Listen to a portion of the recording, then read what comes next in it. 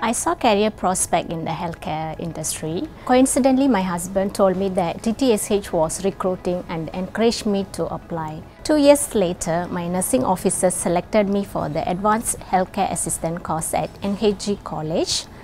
Then I continued a National IT certificate in nursing.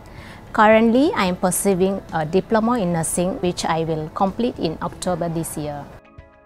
There were some challenges at the early stage. My family had to make some lifestyle changes, but with my family and friends' support and my positive attitude, we managed to overcome these difficulties.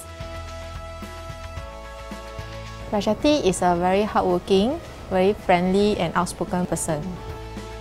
She always engages her needs to the patients, and she always provides comfort to the patient and the family. When you come to work, you always smile at the patient and patients are very happy. Rajathi has shown herself as a very hard-working staff, and she's very dedicated in the care of her patient. This is what we are looking for in the quality of being a nurse, when you can get patients to recover better.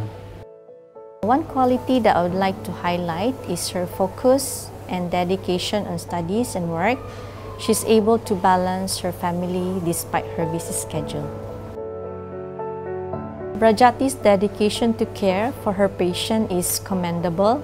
I aspire to do well like her. She never admits defeat to a setback. In fact, she bounces up and goes full force against her setbacks. Not only that, she also has the time to focus on family commitments and family discussions.